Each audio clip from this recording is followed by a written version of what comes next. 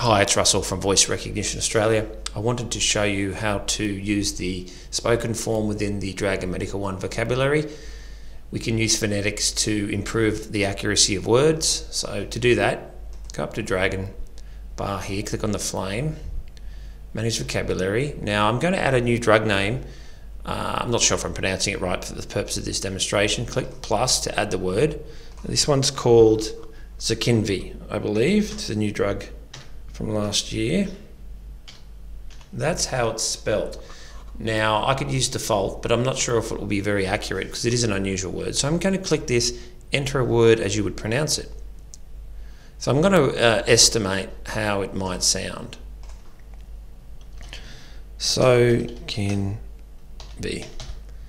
I'm hoping that will improve the accuracy. So I'll hit save. Now I can train it as well if I wanted to, but it is in there now. If you go back and find it, you don't have to do this, but it can be helpful. Click that, hit train.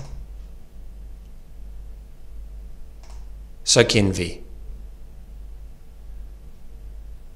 Okay, so that confirms it, and now we can try it. Zokinvy is a new drug released late 2020. And there you go, that's how you add the spoken form to really significantly improve the accuracy of unusual drug names or patient names or whatever you've got that might be unusual. So I'll show you a couple I've already done. So again, into the manage vocabulary.